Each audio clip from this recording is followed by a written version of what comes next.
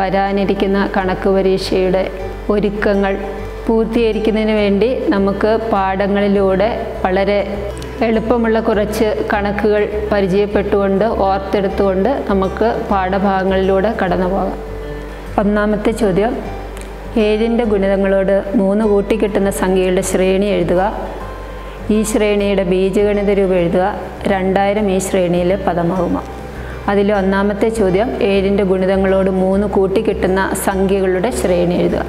അപ്പോൾ നമുക്ക് ആദ്യമായിട്ട് 7ൻ്റെ ഗുണിതങ്ങളായ സംഖ്യകളുടെ ശ്രേണി എഴുതാം. ഇത് ശ്രേണി. ഈ ശ്രേണിയോട് 3 കൂട്ടി കിട്ടുന്ന സംഖ്യകളുടെ ശ്രേണി എഴുതാം.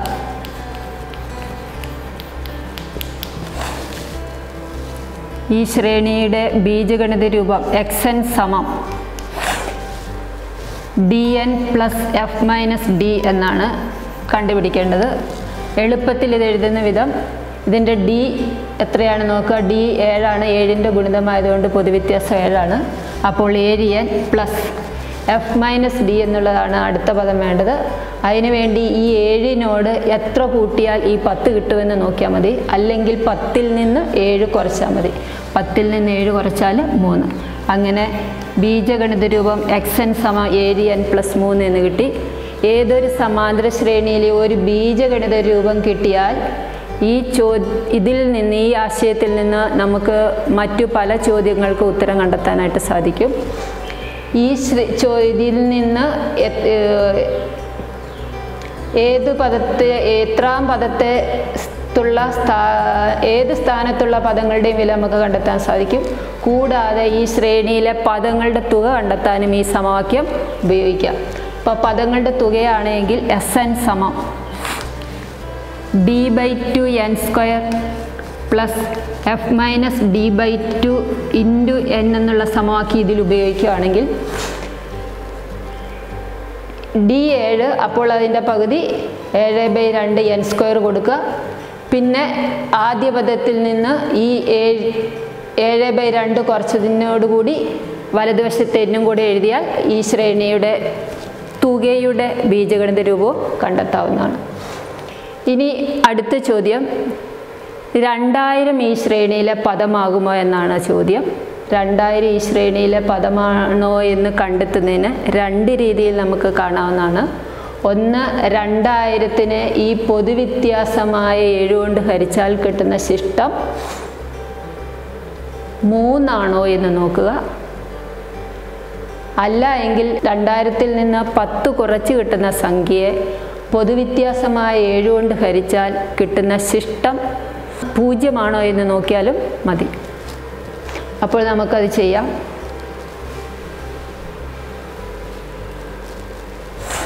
2000 കുറയ്ക്കണം ആദ്യ പദം 10 ഡിവൈഡഡ് ബൈ പൊതുവ്യത്യാസം. 2000ൽ നിന്ന് 10 പോയാൽ 1990/7. ഇതിനെ പൂർണ്ണമായി ഹരിക്കാൻ സാധിക്കില്ലാത്തതിനാൽ 2000 ഈ ശ്രേണിയിലെ ഒരു പദം അല്ല എന്ന് നമുക്ക് തിരിച്ചറിയാം. രണ്ടാമത്തെ ക്വസ്റ്റ്യൻ, ഒരു സമാന്തര ശ്രേണിയുടെ ബീജഗണിത രൂപം 6n+1 ആകുന്നു.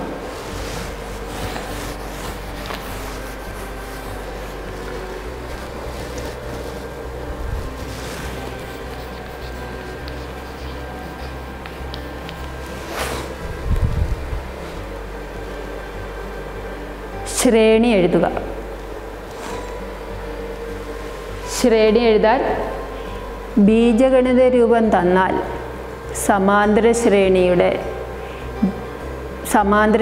എഴുതാൻ ഇതിൻ്റെ ആദ്യ പദവും പൊതുവ്യത്യാസവും അറിയുക എന്നുള്ളതാണ് വേണ്ടത്. ആദ്യ പദം എന്ന് പറയുന്നത് ഈ 6ഉം 1ഉം കൂടെ കൂട്ടിയതാണ്. n-ൻ്റെ ഗുണകമായ 6ഉം 1ഉം കൂടെ കൂട്ടിയതാണ് ഇതിലെ ആദ്യ പദം. പൊതുവ്യത്യാസം എന്ന് പറയുന്നത് n-ൻ്റെ ഗുണകമായ 6 ആണ്. അതുകൊണ്ട് നമുക്ക് ശ്രേണി രൂപീകരിക്കാൻ ആദ്യ പദം 7, പൊതുവ്യത്യാസം 6 തൊട്ട് 7 6ഉം 13, 13ഉം 6ഉം 19 എന്നിങ്ങനെ കിട്ടുന്നു. ഈ ശ്രേണിയിലെ പദങ്ങളെ 6 കൊണ്ട് ഹരിച്ചാൽ കിട്ടുന്ന ശിഷ്ടം എത്രയെന്നുള്ളതാണ് ചോദ്യം. സമാന്തര ശ്രേണിയിലെ ബീജഗണിത രൂപം 6n+1 എന്നാണെങ്കിൽ ഈ ശ്രേണിയിലെ ഏതൊരു പദത്തെയും 6 കൊണ്ട് ഹരിച്ചാൽ കിട്ടുന്ന ശിഷ്ടം ഈ 1 ആയിരിക്കും. അപ്പോൾ ഇവിടെ അടുത്ത ചോദ്യത്തിൻ്റെ ഉത്തരം 1 ആണ്. അടുത്ത സി ക്വസ്റ്റ്യൻ, 6 കൊണ്ട് ഹരിച്ചാൽ 2 ശിഷ്ടം വരുന്ന എണ്ണൽ സംഖ്യകളുടെ ശ്രേണിയുടെ ബീജഗണിത രൂപം എഴുതാം. അപ്പോൾ നമുക്ക് വേണ്ടത് 6 കൊണ്ട് ഹരിച്ചാൽ 2 ശിഷ്ടം വരുന്ന എണ്ണൽ സംഖ്യകൾ ഏത് എന്ന് കണ്ടെത്തുക എന്നുള്ളതാണ് ആദ്യം. 6 കൊണ്ട് ഹരിച്ചാൽ ശിഷ്ടം 2 വരുന്ന ആദ്യത്തെ എണ്ണൽ സംഖ്യ 2, അടുത്തത് 2ഉം 6ഉം 8, 8ഉം 6ഉം 14, അങ്ങനെ പോകുന്നു. ഈ ശ്രേണിയുടെ ബീജഗണിത രൂപം എഴുതുന്നതിന് വേണ്ടി xn സമം പൊതുവ്യത്യാസം 6, 6n പ്ലസ് ആദ്യ പദത്തിൽ നിന്ന് പൊതുവ്യത്യാസമായ 6 കുറയ്ക്കുക, അതായത് 6n - 4 എന്ന് കിട്ടുന്നു.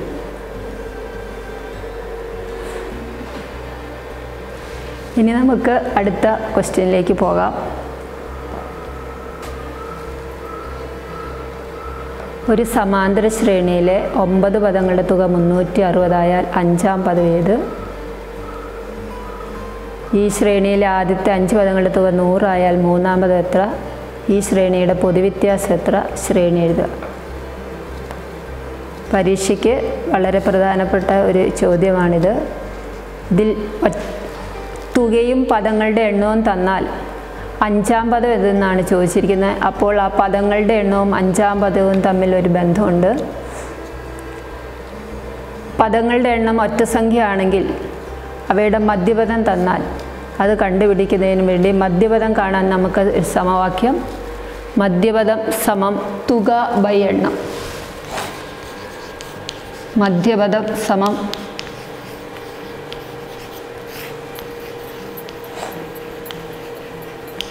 തുക ബൈ എണ്ണം.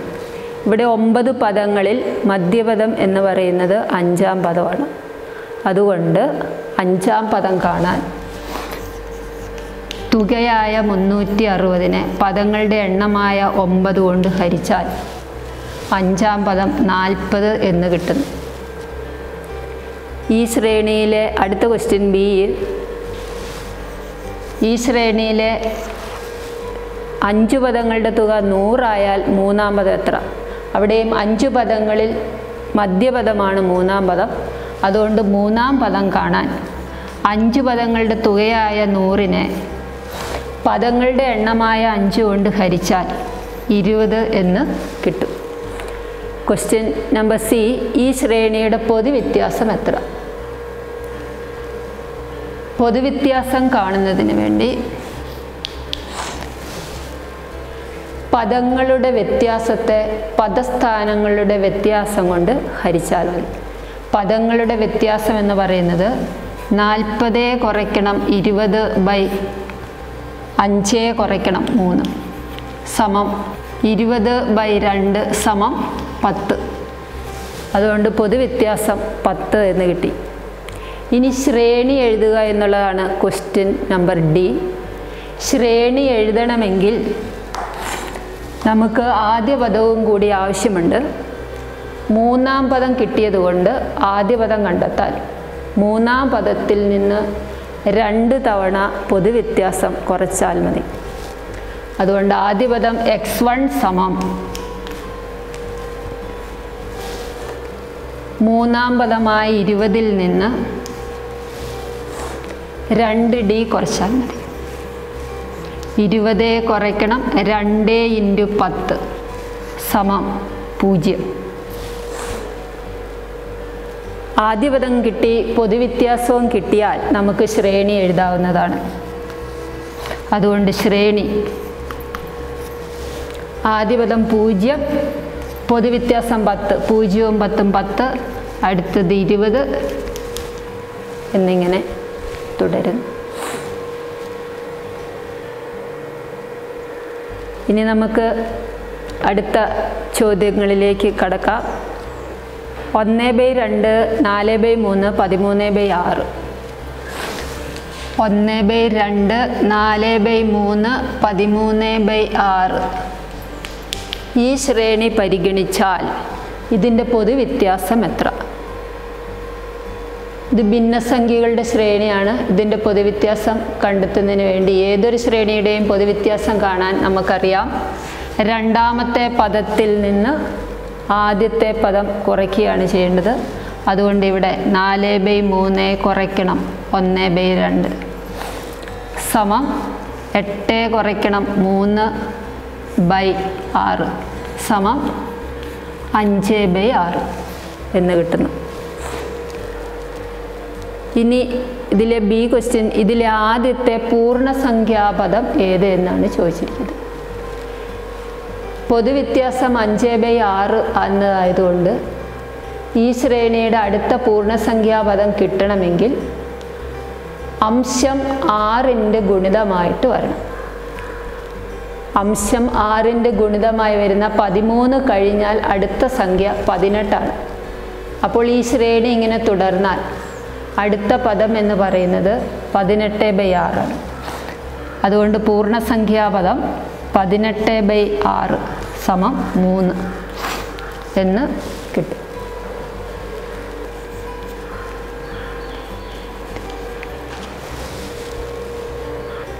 സമാന്തര ശ്രേണിയിലെ അടുത്ത പ്രധാനപ്പെട്ട ഒരു ചോദ്യമാണ്. അതിലേക്ക് നമുക്ക് കിടക്കാം. 9ൻ്റെ ഗുണിതമായ ആദ്യത്തെ 3 അക്ക സംഖ്യ ഏത്? 9ൻ്റെ ഗുണിതമായ ആദ്യത്തെ 3 അക്ക സംഖ്യ ഏത്? അപ്പോൾ നമുക്കറിയാം 9ൻ്റെ ഗുണിതമായ 2 അക്ക സംഖ്യകളിൽ ഏറ്റവും അവസാനത്തത് 99 ആണ്. അതുകൊണ്ട് 99നോട് അടുത്ത് കൂട്ടിയാൽ 108 ആണ് 9ൻ്റെ ഗുണിതമായ ആദ്യത്തെ 3 അക്ക സംഖ്യ. ക്വസ്റ്റ്യൻ നമ്പർ ബി, 9ൻ്റെ ഗുണിതമായ 3 അക്ക സംഖ്യകളുടെ ശ്രേണി എഴുതുക. അപ്പോൾ ആദ്യ പദം 108 ആയതുകൊണ്ട് ഈ ശ്രേണി എഴുതാൻ പൊതുവ്യത്യാസം 9 കൂട്ടിയാൽ മതി.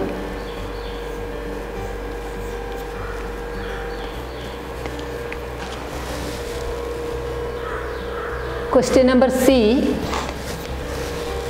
9ൻ്റെ ഗുണിതമായ എത്ര 3 അക്ക സംഖ്യകളുണ്ട് എന്നാണ് ചോദ്യം. 9ൻ്റെ ഗുണിതമായ ആദ്യത്തെ 3 അക്ക സംഖ്യ ഏത്? അതിനുവേണ്ടി നമുക്ക് 9ൻ്റെ ഗുണിതമായ അവസാനത്തെ 2 അക്ക സംഖ്യ കണ്ടെത്താൻ എളുപ്പമായതുകൊണ്ട് അത് നമുക്കറിയാം 99 ആണ്. 99 കഴിഞ്ഞാൽ അതിനോട് 9 കൂട്ടിയാൽ 108 ആണ് 9ൻ്റെ ഗുണിതമായ ആദ്യത്തെ 3 അക്ക സംഖ്യ. ശ്രേണി എഴുതിയാൽ 108, 117, 126 ഇങ്ങനെ കിട്ടുന്നു.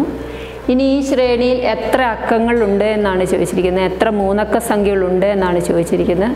9ൻ്റെ ഗുണിതമായ 3 അക്ക സംഖ്യകൾ എത്ര എണ്ണമുണ്ട് എന്നറിയണമെങ്കിൽ ഇതിലെ അവസാനത്തെ പദം കണ്ടെത്തണം. ഇതിലെ അവസാനത്തെ പദം എന്ന് പറയുന്നത് 999. ഇനി നമുക്ക് എത്ര എണ്ണമുണ്ട് എന്ന് കണ്ടുപിടിക്കാം. പദങ്ങളുടെ എണ്ണം കണ്ടെത്താനുള്ള സമവാക്യം നമുക്ക് അറിയാം. n സമം അവസാന പദത്തിൽ നിന്ന് ആദ്യ പദം കുറച്ച് കിട്ടുന്ന സംഖ്യയെ പൊതുവ്യത്യാസമായ 9 കൊണ്ട് ഹരിച്ച് 1 കൂട്ടിയതാണ്. ഇത് ലഘൂകരിച്ചാൽ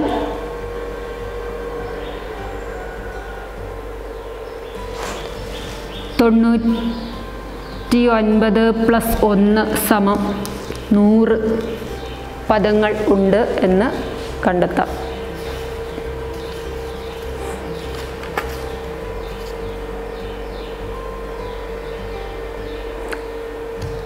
ഇതിലെ അവസാനത്തെ ചോദ്യം ഈ സംഖ്യകളുടെ തുക കാണാനാണ്. ഈ 100 സംഖ്യകളുടെ തുക കണ്ടെത്തണം. തുക കാണാനുള്ള സമവാക്യം നമുക്കറിയാം. ആദ്യ പദവും അവസാന പദവും അറിയാമെങ്കിൽ ആ ശ്രേണിയുടെ പദങ്ങളുടെ തുക കാണാൻ 100 പദങ്ങളുടെ തുകയാണ് കാണേണ്ടത്. അപ്പോൾ S100 സമം പദങ്ങളുടെ എണ്ണത്തെ 2 കൊണ്ട് ഹരിച്ചു n/2 ഇൻറ്റു ആദ്യ പദം പ്ലസ് അവസാന പദം. ഇത് ലഘൂകരിക്കാൻ 100നെ 2 കൊണ്ട് ഹരിച്ചു 50. 50 ഇൻറ്റു ഇത് രണ്ടും കൂടെ കൂട്ടുന്നു.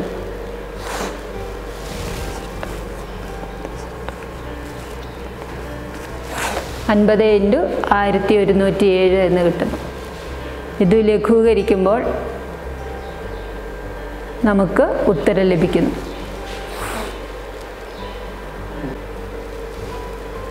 ഇപ്പോൾ സമാന്തര ശ്രേണിയിൽ നമ്മൾ അറിഞ്ഞിരിക്കേണ്ട കാര്യങ്ങൾ: ആദ്യപദവും പൊതുവ്യത്യാസവും തന്നാൽ ശ്രേണി എഴുതുന്നത് എങ്ങനെ, ശ്രേണി എഴുതിയാൽ അതിൻ്റെ ബീജഗണിത രൂപം കണ്ടെത്തുക, ബീജഗണിത രൂപം xn സമം dn plus f minus d എന്ന സമവാക്യം ഉപയോഗിച്ച് ബീജഗണിത രൂപം കണ്ടെത്തുക, ബീജഗണിത രൂപം കിട്ടിയാൽ അതിൽ നിന്ന് പദങ്ങളുടെ തുക പൊതുവ്യത്യാസം കൊണ്ട് ഹരിച്ചാൽ കിട്ടുന്ന ശിഷ്ടം, ഇവയെല്ലാം നമുക്കതിൽ നിന്ന് കണ്ടെത്താവുന്നതാണ്.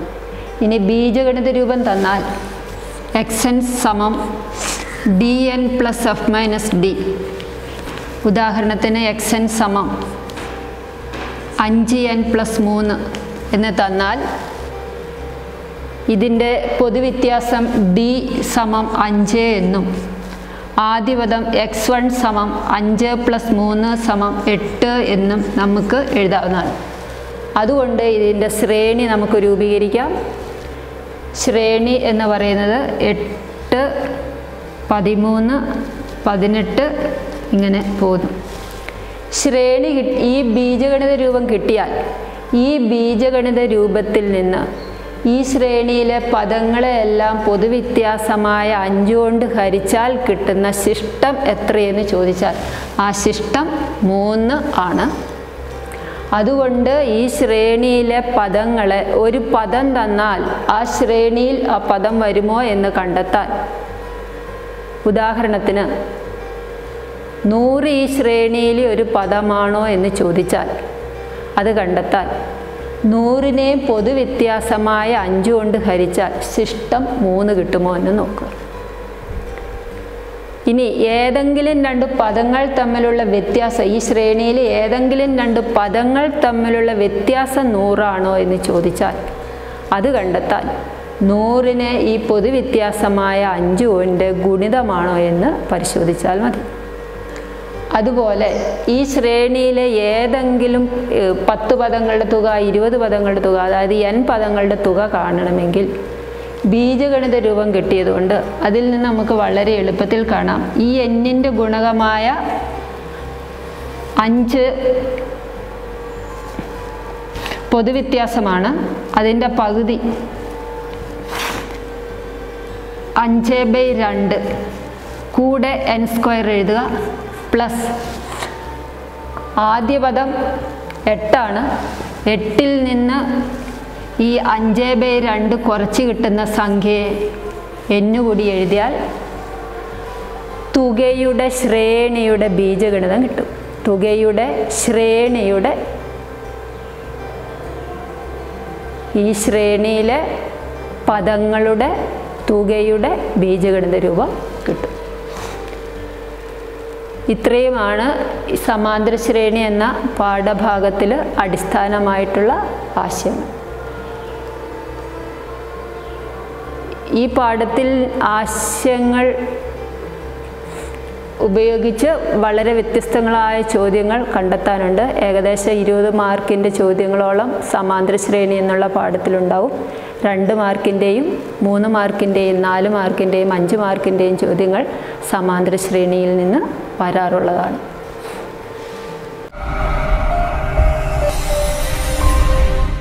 ഇപ്പോൾ നമുക്ക് വൃത്തങ്ങൾ എന്ന ചാപ്റ്ററിലെ പ്രധാന ഭാഗങ്ങളൊന്ന് കാണാം. വൃത്തങ്ങളുടെ ചാപ്റ്ററിലെ ആദ്യത്തെ ഒരു പോയിൻ്റാണ് അർദ്ധവൃത്തത്തിലെ കോൺ മട്ടകോണാണ്. അപ്പോൾ അതൊരു ഈ പാഠത്തിൽ പ്രധാന പോയിൻ്റാണ്. മിക്ക പ്രോബ്ലത്തിനും അത് നമ്മൾ ഉപയോഗിക്കേണ്ടി വരും. പിന്നെ ഇങ്ങനെ ഒരു ചിത്രം കാണാണ്. PQ വ്യാസമായ ഒരു വൃത്തത്തിൽ 3 കോണുകൾ. അപ്പോൾ ഒരു കോൺ വൃത്തത്തിൻ്റെ ഉള്ളിൽ, ഒന്ന് വൃത്തത്തിൻ്റെ പുറത്താണ്. അപ്പോൾ ഇങ്ങനെ വരികയാണെങ്കിൽ ഈ കോണുകളുടെ അളവിനെക്കുറിച്ചുള്ള ഒരു ധാരണ ഉണ്ടാവണം. അപ്പോൾ വൃത്തത്തിലെ കോൺ, അർദ്ധവൃത്തത്തിലെ കോൺ മട്ടകോണായതുകൊണ്ട് ഈ കോൺ മട്ടകോണായിരിക്കും. വൃത്തത്തിന് പുറത്തുള്ള കോൺ 90 ഡിഗ്രിയിൽ കുറവായിരിക്കും. വൃത്തത്തിനുള്ളിലെ കോൺ 90 ഡിഗ്രിയിൽ കൂടുതലായിരിക്കും. ഇനി അടുത്തൊരു പോയിൻ്റ്, വൃത്തത്തിൻ്റെ കേന്ദ്രകോൺ 360 ഡിഗ്രി. വൃത്തത്തിലെ കേന്ദ്രകോൺ 360 ഡിഗ്രിയാണ്. ഇനി നമ്മൾ അടുത്തൊരു പോയിൻ്റ്, ഈ വൃത്തത്തിലെ ചാപവുമായി ബന്ധപ്പെട്ട കാര്യങ്ങളാണ്. അപ്പം ഈ എ ബി എന്ന ചാപം ഇത് വൃത്തകേന്ദ്രമാണെങ്കിൽ എ ബി എന്ന ചാപത്തിൻ്റെ കേന്ദ്രകോൺ എക്സ് ആണെങ്കിൽ ഈ എ ബി എന്ന ചാപത്തിൻ്റെ മറുചാപമാണ് ബാക്കി വരുന്ന വൃത്തഭാഗം. അപ്പം മറുചാപത്തിലെ കോൺ എത്രയായിരിക്കും? അത് എ ബിയുടെ എക്സിൻ്റെ പകുതിയായിരിക്കും. എ ബി എന്ന ചാപത്തിൻ്റെ കേന്ദ്രകോൺ എക്സ് ആണെങ്കിൽ എ ബിയുടെ മറുചാപത്തിൻ്റെ ചാപത്തിലെ കോൺ എക്സിൻ്റെ പകുതി, അതായത് x/2 ഡിഗ്രി ആയിരിക്കും. ഇനി ഇതിൽ അടുത്തൊരു പോയിൻ്റ്, ഒരു വൃത്തം, അതിലെ ചാപത്തെക്കുറിച്ച് നമ്മൾ കണ്ടു. എ ബി എന്ന ചാപം, അതിൽ എ ബിയുടെ കേന്ദ്രകോൺ എക്സ് ആണെങ്കിൽ അതിൻ്റെ മറുകോൺ y എന്ന് നമുക്ക് എടുക്കാം. എ ബിയുടെ മറുചാപത്തിൻ്റെ കേന്ദ്രകോൺ y എന്നെടുത്താൽ അത് രണ്ടും തമ്മിലുള്ള തുക എത്രയായിരിക്കും? അത് 360 ഡിഗ്രി ആയിരിക്കും. അതെടുത്തൊരു പോയിന്റ്. എ ബി എന്ന ചാപത്തിൻ്റെ കേന്ദ്രകോണും എ ബിയുടെ മറുചാപത്തിൻ്റെ കേന്ദ്രകോണിൻ്റെയും തുക 360 ഡിഗ്രി ആയിരിക്കും. ഇനി അടുത്തൊരു പ്രധാനപ്പെട്ട പോയിൻ്റാണ് ഈ ചാപ്റ്ററിലെ, ഒരേ ചാപത്തിലെ കോണുകൾ തുല്യമായിരിക്കും. അപ്പോൾ ഈ ഒരു ചാപത്തിലെ രണ്ട് കോണുകളാണ് നമ്മളിവിടെ അടയാളപ്പെടുത്തിയത്. അപ്പോൾ ഇത് എക്സ് ആണെങ്കിൽ ഈ കോണും എക്സ് ആയിരിക്കും. അതൊരു എല്ലാ പ്രോബ്ലത്തിനും നമ്മൾ ഉപയോഗിക്കേണ്ട ഒരു പ്രധാന പോയിൻ്റാണ്. ഒരേ ചാപത്തിലെ കോണുകൾ തുല്യമായിരിക്കും. ഇനി വൃത്തത്തിൻ്റെ അടുത്ത ഒരു പോയിൻ്റാണ്, ഒരു വൃത്തത്തിൽ ഒരു ചതുർഭുജത്തിൻ്റെ 4 ശീർഷങ്ങളും വരുന്നുണ്ടെങ്കിൽ ആ ചതുർഭുജത്തിൻ്റെ പേരാണ് ചക്രീയ ചതുർഭുജം.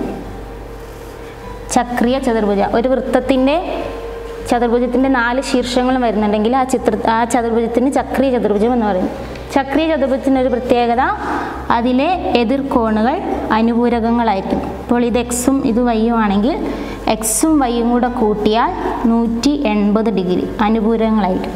അപ്പോൾ ഈ രണ്ട് കോണുകൾ എമ്മും എന്നും എടുത്താൽ എമ്മും എന്നും കൂടെ കൂട്ടിയാൽ 180 ഡിഗ്രി ആയിരിക്കും. അപ്പോൾ ഇതൊരു പ്രധാന പാഠം. ചക്രീയ ചതുർഭുജത്തിൻ്റെ എതിർകോണുകൾ അനുപൂരകങ്ങളായിരിക്കും. ഇനി വൃത്തത്തിലെ ഞാണുകളെക്കുറിച്ച് നമുക്കൊന്ന് പറയാം. ഞാണെന്ന് പറഞ്ഞാൽ വൃത്തത്തിലെ ഏതെങ്കിലും 2 ബിന്ദുക്കൾ യോജിപ്പിക്കുന്ന വരെയാണ് ഞാണെന്ന് പറയുന്നത്. അപ്പോൾ വൃത്തത്തിലെ 2 ഞാണുകൾ പരസ്പരം ഖണ്ഡിക്കുകയാണെങ്കിൽ, പരസ്പരം കൂട്ടിമുട്ടുകയാണെങ്കിൽ അവയ്ക്ക് ഒരു ബന്ധമുണ്ട്. അവയുടെ നീളത്തിന് നമുക്കൊരു ബന്ധം കണ്ടുപിടിക്കാൻ പറ്റും.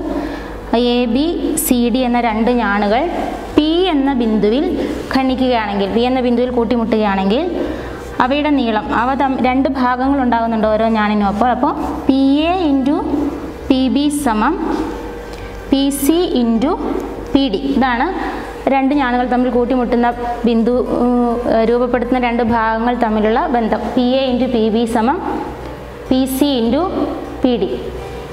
ഇനി ഈ ഞാൻ തന്നെ നീട്ടി വരച്ചാൽ, വൃത്തത്തിൻ്റെ ഈ എ ബി എന്ന ഞാൻ പുറത്തേക്ക് നീട്ടി വരയ്ക്കുന്നു, അതേപോലെ മറ്റൊരു ഞാണും നീട്ടി വരയ്ക്കുന്നു. രണ്ടും കൂടെ പുറത്തുള്ള ബി എന്ന ബിന്ദുവിൽ കൂട്ടിമുട്ടുകയാണെങ്കിൽ എ ബി സി ഡി. ഇവയുടെ നീളം തമ്മിലുള്ള, ഇവയുടെ രൂപപ്പെടുത്തുന്ന ഈ 2 ഭാഗങ്ങൾ തമ്മിലുള്ള ബന്ധം എന്ന് പറയുന്നത് ഈ ആകെ നീളം പി തൊട്ട് എ, ഇതും P A into P B സമം P C into P D തന്നെയാണ്. പക്ഷേ ഇതിൻ്റെ വ്യത്യാസം ഈ ടോട്ടൽ നീളം ഇൻറ്റു പുറത്തേക്കുള്ള ഭാഗം, ഇതിൻ്റെ ടോട്ടൽ നീളം ഇൻറ്റു പുറത്തേക്കുള്ള ഭാഗം. അതും ഒരു റിലേഷനാണ്. അത് പ്രോബ്ലം സോൾവ് ചെയ്യാൻ വേണ്ടി നമുക്ക് ഉപയോഗിക്കേണ്ടതായിട്ട് വരും. ഇനി വൃത്തത്തിലെ ചക്രീയ ചതുർഭുജത്തെക്കുറിച്ച് നമ്മൾ പറഞ്ഞു. ചക്രീയ ചതുർഭുജത്തിൻ്റെ മറ്റൊരു പ്രത്യേകതയാണ് അതിൻ്റെ ഒരു വശം നീട്ടി വരച്ചിട്ടുണ്ടാകുന്ന ബാഹ്യകോൺ അതിൻ്റെ ആന്തരകോണിൻ്റെ എതിർകോണിന് തുല്യമായിരിക്കും. ഇത് നമുക്ക് പ്രോബ്ലം സോൾവ് ചെയ്യാൻ വേണ്ടി ഈ ചാപ്റ്റർ നമ്മൾ ഉപയോഗിക്കുന്നുണ്ട്. ഇനിയിപ്പോൾ നമ്മൾ ആദ്യം കണ്ടു ഈ ഞാണുകൾ തമ്മിൽ പരസ്പരം ഖണ്ഡിക്കുന്ന കാര്യം, അതിൻ്റെ ബന്ധം കണ്ടു. P A into P B സമം P C into P D. ഇതുപയോഗിച്ച് ഒരു നിർമ്മിതി വരുന്നുണ്ട്. പ്രധാനപ്പെട്ട ചോദ്യമാണ് നിർമ്മിതി. അതുപോലെ അതിൻ്റെ തന്നെ മുമ്പ് ഒരു കാര്യം കൂടെ, ഈ ഞാണെന്ന് പറയുന്നത് ഒരു പക്ഷേ ഇത് വ്യാസമാണെങ്കിൽ ഈ ഞാണിനെ ലംബമായി കട്ട് ചെയ്യുന്ന, ലംബമായി ഖണ്ഡിക്കുന്ന വ്യാസത്തിൻ്റെ പ്രത്യേകത എടുക്കുകയാണെങ്കിൽ ഇതേ പ്രത്യേകത ABCD P എന്ന ബിന്ദുവിൽ ഖണ്ഡിക്കുന്നു. അപ്പോൾ നമുക്ക് പറയാൻ പറ്റും, നമ്മൾ പഠിച്ചിട്ടുണ്ട് വ്യാസം ലംബമായി ഞാണിനെ ഖണ്ഡിക്കുമ്പോൾ അത് ഞാണിനെ സമഭാഗം ചെയ്യുന്നു. അപ്പോൾ അങ്ങനെയാണെങ്കിൽ PC-യും PD-യും തുല്യമാണ്. അതനുസരിച്ച് PA × PB സമം PC സ്ക്വയർ എന്ന് കിട്ടും. PA × PB സമം PC സ്ക്വയർ. കാരണം PA × PB സമം PC × PD ആണ് വരിക. അപ്പോൾ PD-യും PC-യും തുല്യമായതുകൊണ്ട് നമുക്ക് PA × PB സമം PC സ്ക്വയർ എന്ന് എഴുതാം. PC × PC PC സ്ക്വയർ എന്ന് വരും. ഇത് ഉപയോഗിച്ച് ഒരു നിർമ്മിതിയുണ്ട്, അത് നമുക്ക് ഒരു ചോദ്യം ചെയ്യുമ്പോൾ അത് കാണാൻ പറ്റും. ഇനി ഈ പാഠത്തിലെ 1-2 പ്രോബ്ലംസ് നമുക്ക് നോക്കാം. നമ്മളിപ്പോൾ കണ്ടുപോയ ഭാഗങ്ങളെല്ലാം ഉൾപ്പെടുന്ന 2-3 ചോദ്യങ്ങൾ. ഒന്നാമത്തെ ചോദ്യം, കേന്ദ്രമായ വൃത്തത്തിലെ ബിന്ദുക്കളാണ് A, B, C എന്നിവ. കോൺ OCA സമം X ഡിഗ്രി ആയാൽ കോൺ OAC എത്ര? പിന്നെ രണ്ടാമത്തത്, കോൺ OCA പ്ലസ് കോൺ ABC സമം 90 ഡിഗ്രി എന്ന് തെളിയിക്കുക. അപ്പോൾ ഇതിൽ ഒന്നാമത്തെ ഭാഗം എന്ന് പറയുന്നത് OAC എത്രയാണെന്നാണ്. അപ്പം നമുക്കറിയാം O കേന്ദ്രമാണ്. അപ്പോൾ OC-യും OA-യും ആരങ്ങളായതുകൊണ്ട് ഇത് ഒരു സമപാർശ്വ ത്രികോണമായിട്ടാണ് OCA വരുന്നത്. അതുകൊണ്ട് OAC സമം OCA സമം X ഡിഗ്രി നമുക്ക് തന്നിട്ടുണ്ട്. അതുകൊണ്ട് OAC സമം X ഡിഗ്രി. ഇനി രണ്ടാം ഭാഗം OCA പ്ലസ് ABC സമം 90 ഡിഗ്രി എന്ന് തെളിയിക്കുക.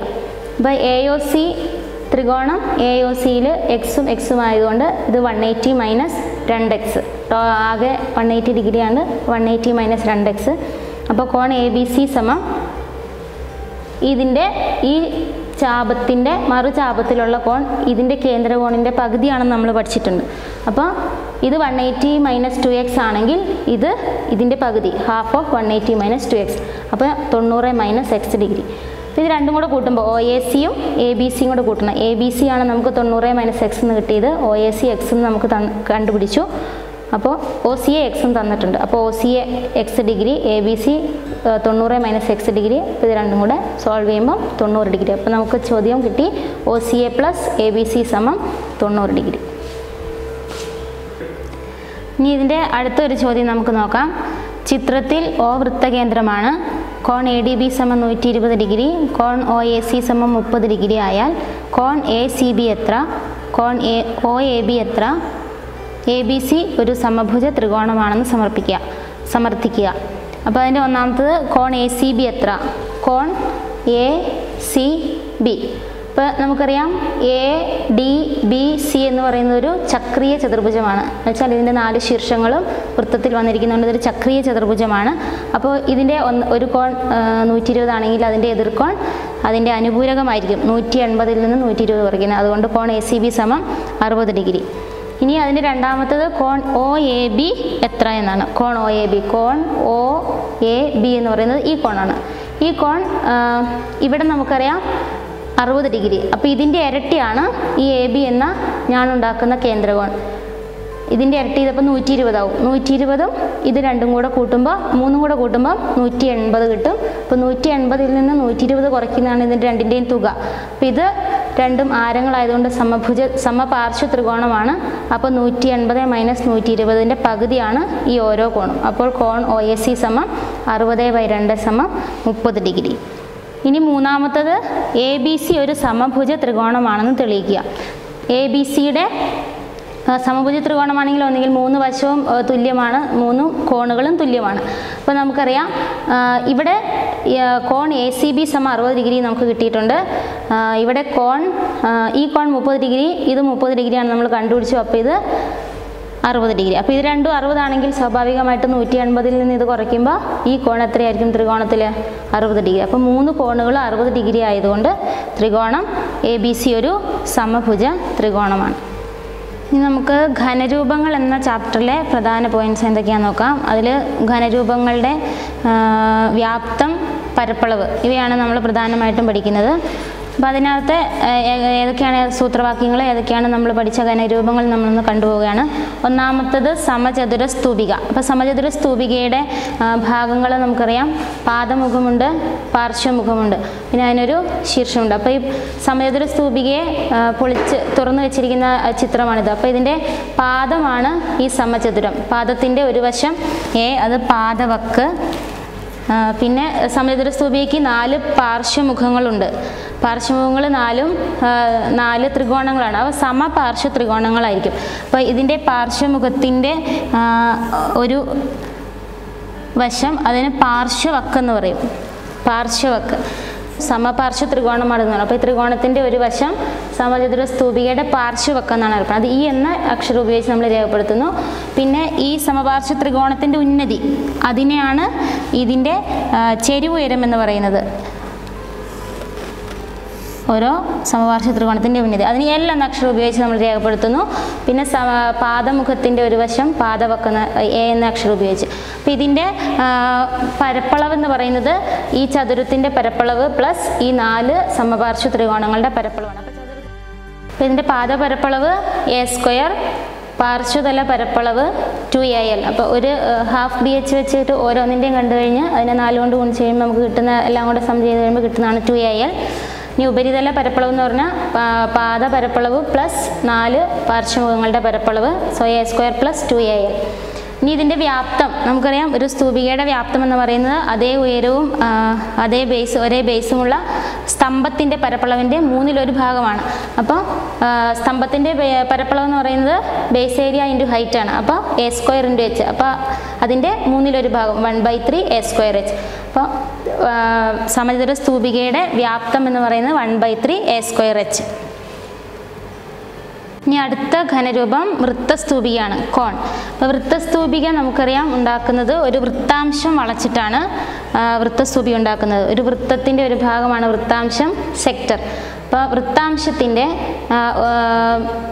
വൃത്തത്തിൻ്റെ ആരമാണ്, വൃത്താംശത്തിൻ്റെ ആരം 6 എന്ന് എടുക്കും. അപ്പോൾ വൃത്തസ്തൂപികയുടെ ചെരിവുയരം എന്ന് പറയുന്നത് ഈ വൃത്താംശത്തിൻ്റെ ആരം തന്നെയാണ്. അപ്പോൾ R = L എന്ന് വരും. പിന്നെ വൃത്തസ്തൂപികയുടെ മറ്റൊരു പ്രത്യേകത അതിൻ്റെ ഹൈറ്റ്. നമുക്കറിയാം സ്തംഭങ്ങളിൽ നിന്നാണ് നമ്മൾ സ്തൂപികൾ ഉണ്ടാക്കുന്നതെന്ന് പറഞ്ഞു. അപ്പോൾ ഇതേ ഹൈറ്റും ഇതേ ബേസുമുള്ള ഒരു വൃത്തസ്തംഭത്തിൽ നിന്ന് ഈ സ്തൂപിക ഉണ്ടാക്കിയാൽ ഇതിൻ്റെ ഹൈറ്റ് തന്നെയായിരിക്കും ഇതിൻ്റെ ഹൈറ്റ്. അപ്പോൾ ഇതിൻ്റെ മറ്റൊരു പ്രത്യേകത ഇതിൻ്റെ ഹൈറ്റ്. അപ്പോൾ ചെരിവുയരം, ഉയരം. ഇനി ഇതിൻ്റെ ബേസ് എന്ന് പറയുന്നത് ഒരു വൃത്തമാണ്. അപ്പോൾ അതിൻ്റെ റേഡിയസ്, അതിൻ്റെ ആരം ചെറിയ r ഉപയോഗിച്ച് നമ്മൾ രേഖപ്പെടുത്തുന്നു. ഇപ്പോൾ വൃത്തസ്തൂപികയുടെ 3 ഭാഗങ്ങളേ ഉള്ളൂ. അതിൻ്റെ പാദത്തിൻ്റെ ആരം, പിന്നെ അതിൻ്റെ ഉയരം, ചെരിവുയരം. ഇനി ഇതിൻ്റെ പരപ്പളവ്, വ്യാപ്തം എന്നിവ നമുക്ക് കാണാം. അപ്പം പാദം ഒരു വൃത്തമാണ്. അതുകൊണ്ട് പാദപരപ്പളവ് എന്ന് പറയുന്നത് πr². പാദപരപ്പളവ്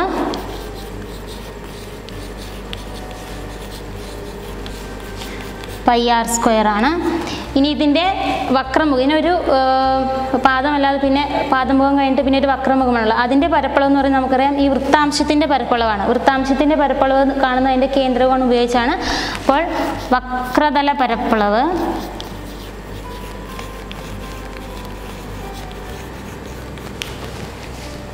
πrl.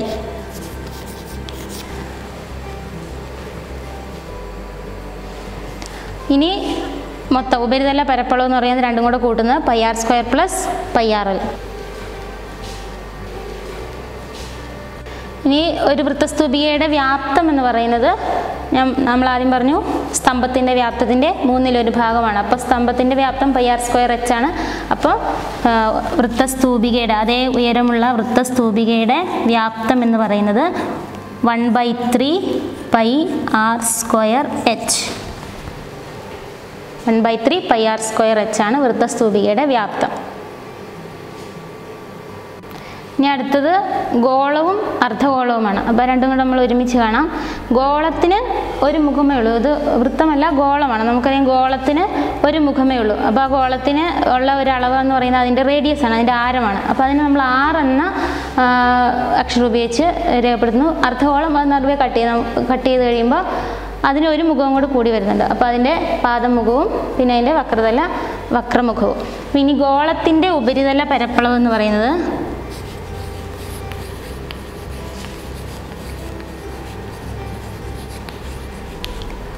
πr². വ്യാപ്തം 4/3πr³. വളരെ എളുപ്പമുള്ളതാണ്. ഇത് ഗോളത്തിൻ്റെ. ഇനി അർദ്ധഗോളത്തിൻ്റെ അളവുകൾ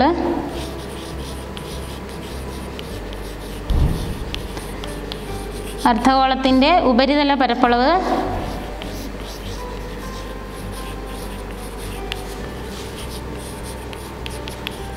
3πr² ആണ്. ഇത് അർദ്ധഗോളമാണെങ്കിൽ ഇതിൻ്റെ കൃത്യം പകുതി ആവാതിരിക്കാൻ എന്താണ് കാരണം? ഒരു മുഖവും കൂടി അതിന് കട്ട് ചെയ്ത് കഴിയുമ്പോൾ ഒരു വൃത്തവും കൂടി കൂടി വരുന്നുണ്ട്. അപ്പോൾ അതുകൊണ്ട് 3πr². വ്യാപ്തം എന്ന് പറയുന്നത് ഗോളത്തിൻ്റെ നേരെ പകുതി 2/3πr³. അപ്പോൾ അത്രയാണ് ഗോളത്തിൻ്റെയും അർദ്ധഗോളത്തിൻ്റെയും വ്യാപ്തവും പരപ്പളവും കണ്ടുപിടിക്കുന്നതിനുള്ള സൂത്രവാക്യങ്ങൾ. ഇവിടെ അർദ്ധഗോളത്തിൻ്റെ ഒരു വക്രതല പരപ്പളവും കൂടെ നമ്മൾ പറയാണ്ട്. അർദ്ധഗോളത്തിൻ്റെ വക്രതല പരപ്പളവ് എന്ന് പറയുന്നത് 2πr² ആണ്. അർദ്ധഗോളത്തിൻ്റെ വക്രതല പരപ്പളവ്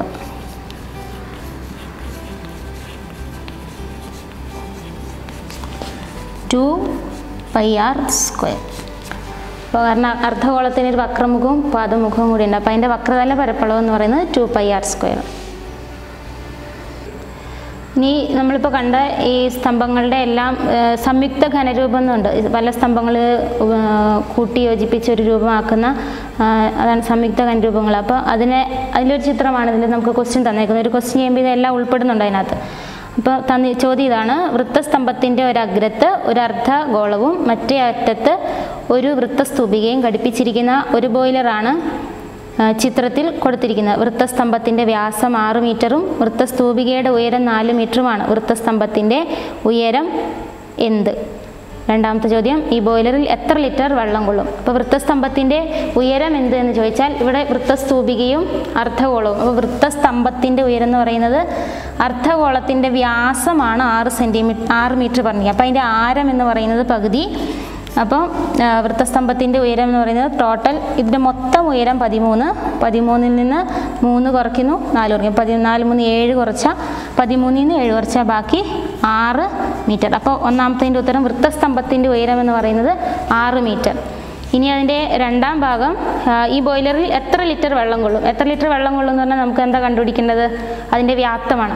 അപ്പോൾ ഈ 3 ഘനരൂപങ്ങളുടെയും വ്യാപ്തം കണ്ടുപിടിച്ച് അത് മൊത്തം കൂടെ കൂട്ടിയാൽ നമുക്ക് ആകെ ബോയിലറിൻ്റെ വ്യാപ്തം കിട്ടും. അപ്പോൾ ഒന്നാമത്തത് ഇവിടെ ഒരു അർദ്ധഗോളമാണുള്ളത്. അർദ്ധഗോളത്തിൻ്റെ വ്യാപ്തം എന്ന് പറയുന്നത് 2/3πr³. രണ്ടാമത്തത് ഒരു വൃത്തസ്തംഭമാണ്. വൃത്തസ്തംഭത്തിൻ്റെ വ്യാപ്തം πr²h ആണ്.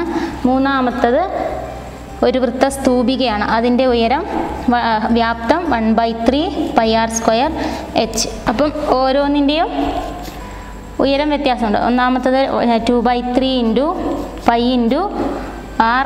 ഇതിൻ്റെ ആരം 3³ പ്ലസ് വൃത്തസ്തംഭത്തിൻ്റെ π × ഇതിൻ്റെ എല്ലാത്തിൻ്റെയും ആരം സെയിം ആയിട്ടാണ് വരുന്നത്. π 3² ഇതിൻ്റെ ഉയരം 6 മീറ്ററാണ് നമ്മൾ കണ്ടുപിടിച്ചു. × 6 പ്ലസ് 1/3 × π × r² 3² ഇതിൻ്റെ ഉയരം 4 മീറ്ററാണെന്ന് തന്നിട്ടുണ്ട്.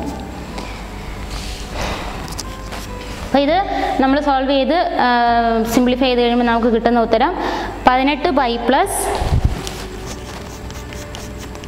54π പ്ലസ് 12π ആണ്. അപ്പോൾ അതിൻ്റെ ടോട്ടൽ 84π. അപ്പോൾ ഇതിൻ്റെ വ്യാപ്തം എന്ന് പറയുന്നത് 18π പ്ലസ് 54π പ്ലസ് 12π, അതായത് 84π m³ ആണ്. അപ്പോൾ ചോദ്യം ഇതാണ്: ഇതിൽ എത്ര ലിറ്റർ വെള്ളം കൊള്ളുമെന്നാണ്. അപ്പോൾ m³ ലിറ്ററിലോട്ടാക്കാൻ നമ്മൾ കിട്ടിയ ഉത്തരത്തിനെ 1000 കൊണ്ട് ഗുണിക്കുക. അപ്പോൾ 84 × 3.14 × 1000 അത് സോൾവ് ചെയ്ത് കഴിയുമ്പോൾ നമുക്കതിൻ്റെ ഉത്തരം കിട്ടും. അത്രയും ലിറ്റർ വെള്ളമാണ് ഈ ബോയിലറിൽ കൊള്ളുന്നത്.